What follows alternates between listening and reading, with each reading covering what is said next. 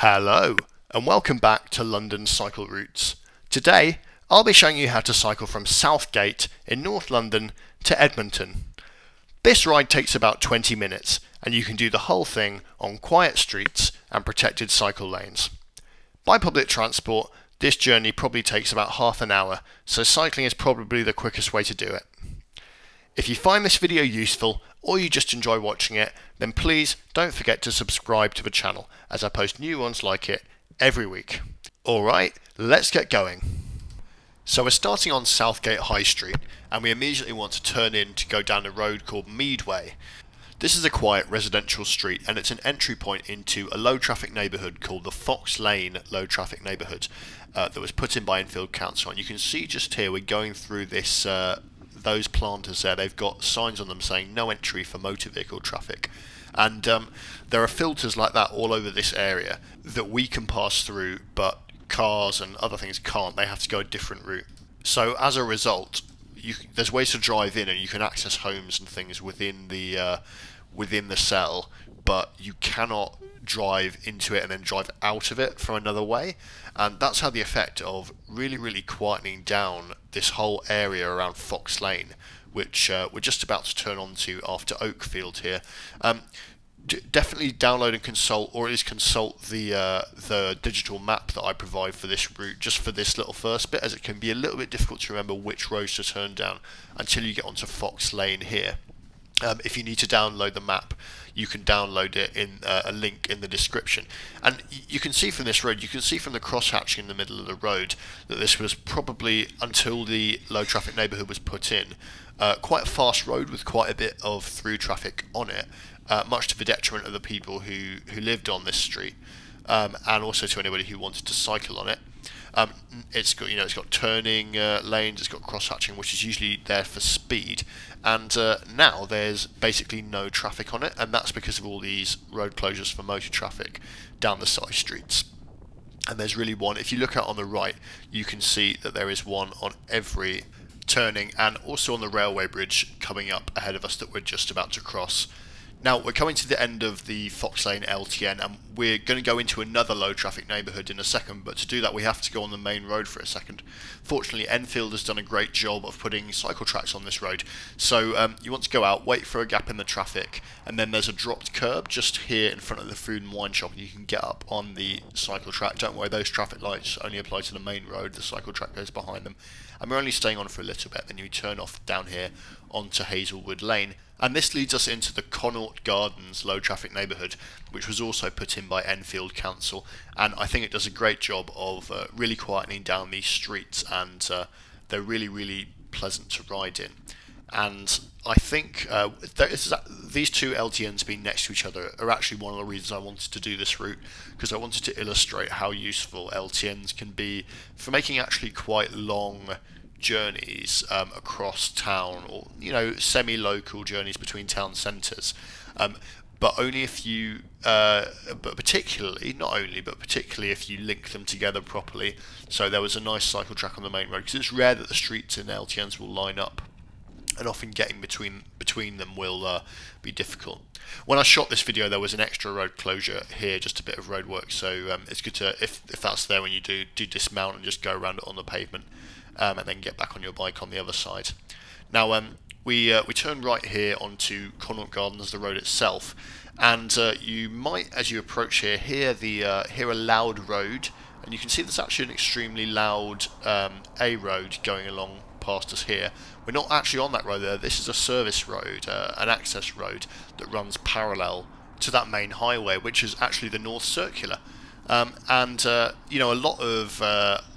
lot of the main roads have access roads like this. One thing that's quite nice about this one, you often can't go anywhere on them by bike, but one thing that's quite nice about this one is whoever planned it out did quite a nice job, in that they actually connected cycle paths at the end of it to connect to the other access roads.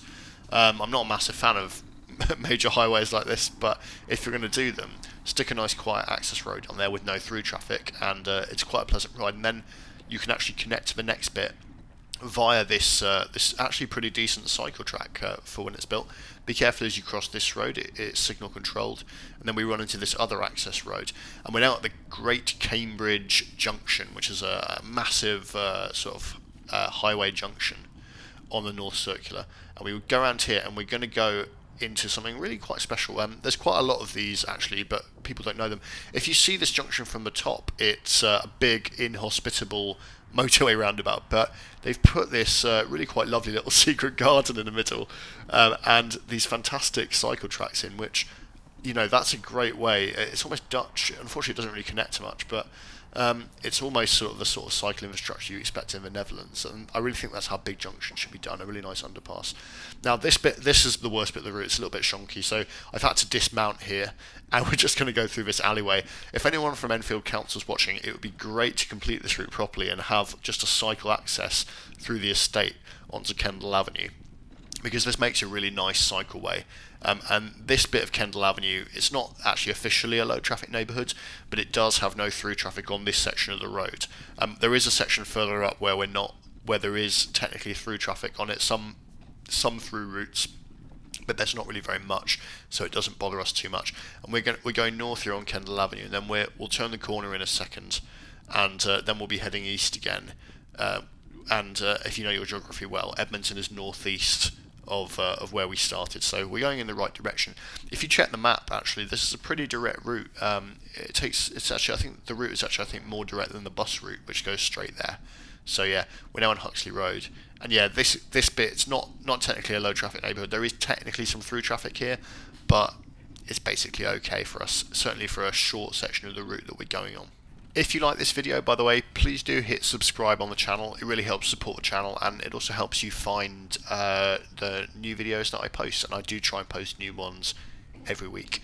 As I have mentioned before in this video, you can find a map of the route just below the video in the description, and I also post links to a couple of other maps which I should mention.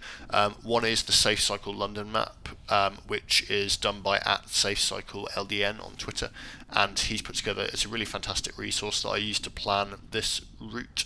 And also thanks very much to John Levermore, who put together a brilliant map of all the London cycle routes.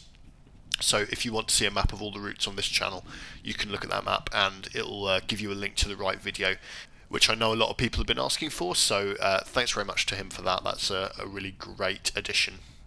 So we're coming up to the end of this street here, and watch as you cross the road, and we're going to cross this lovely named road called Sweetbriar Walk, and we are going to Pims Park, and we're actually joining a cycle route here, an official TfL cycle route called Cycleway 1. It's a very grand name, C1. So it takes us through this park initially. This is a shared path, so make sure you go really slowly here. It's quite a narrow path, to be honest. It would be a lot better if they've got the budget to do it, to stick a parallel cycle path along here, particularly if C1 gets busy. If they manage to connect C1 to Cycle Superhighway 1, which is a little bit further south, there's a gap. If that happens, it would be great to widen that, because I imagine the traffic along here, the cycle traffic, will widen significantly. You come out of the park and you go across that crossing, and we go onto Park Road, and this has actually got a filter on it here. You can see it's been close to motor traffic, which makes it really quite a pleasant ride. It's really, really quiet, really, really good. And when we get to the end of this road, we turn left at the Capital Restaurant, and we join this cycle track. Now, the first bit here is actually a bus stop. This is a bus stop border, and that, I think a lot of people have a lot of issues with that. I think the reason that's there is probably a space issue, but basically the cycle track runs through the bus stop, so make sure you go really dead slow there, because people will be trying to board buses and stuff like that.